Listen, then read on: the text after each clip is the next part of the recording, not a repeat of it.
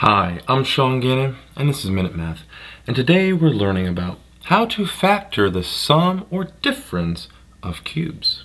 Minute Math, when you need help you use Minute Math. We're going to learn this with two problems right here. We're going to use our formulas for the sum or difference of cubes and apply it to one of each. Now, our first polynomial here is x cubed plus a64. Let's see if we can apply our formula. Our first thing we want to do is rewrite this x cubed plus 64 to look like an a cubed plus a b cubed. Now, the first part here is going to be pretty simple actually. Look at x cubed. Well, x cubed, I write it like this, x all to the third power, and we can see that's an a to the, third power right here. Our a value would be x. What about 64? Can we rewrite that to be a value cubed? Well, if you don't know, 4 cubed is 64. So we can rewrite this to be 4 cubed, and now we have our b value all cubed.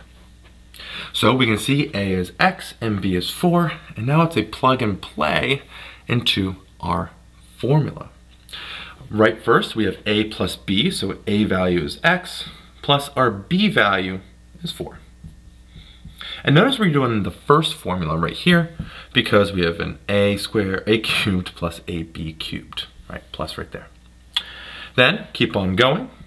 We have a squared, so we take our x value, which is a, we square it, not too bad, minus an a times ab, so x times a 4, or a 4x, if you will.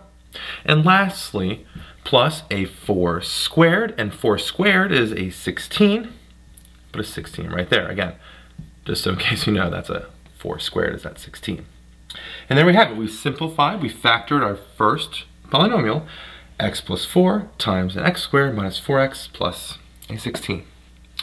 Now let's go dive into the second polynomial.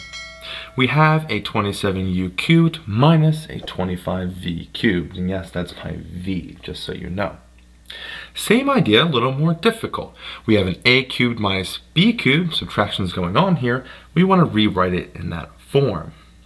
Well, 27, the cube root of 27 is a 3, so we know 3 can go right here. And, well, cube root of u cubed is u. And so 3u all cubed is our, a value all cubed. A value being 3u. Again, 3 cubed is 27, u cubed. What about the second part right here? We have 125v cubed. What's a cube root of 125? That's going to be a 5.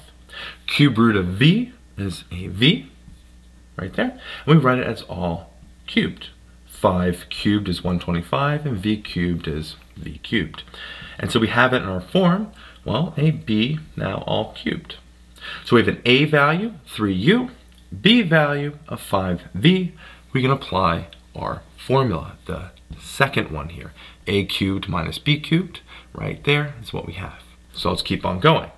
It tells us to do a minus a b, where a value is a 3u, and our b value is a 5v, so we minus a 5v.